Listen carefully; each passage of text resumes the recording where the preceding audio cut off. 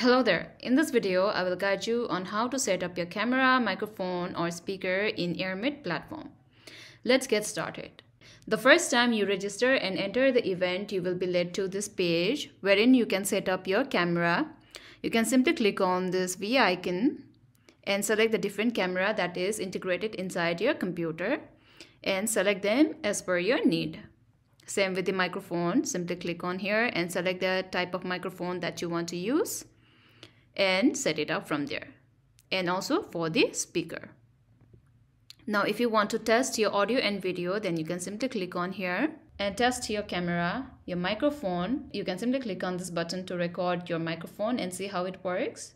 And same with the speaker. Once done, you can click on done and you're good to go. Now from this camera and microphone setting, you can also set up your virtual background. You can simply select the background that you want to choose and see how it looks like on your background. Once you are ready, you can join the event. Sometimes you can also give your video or camera permissions by clicking on this video icon, and you can give the permissions for your camera and mic from here as well.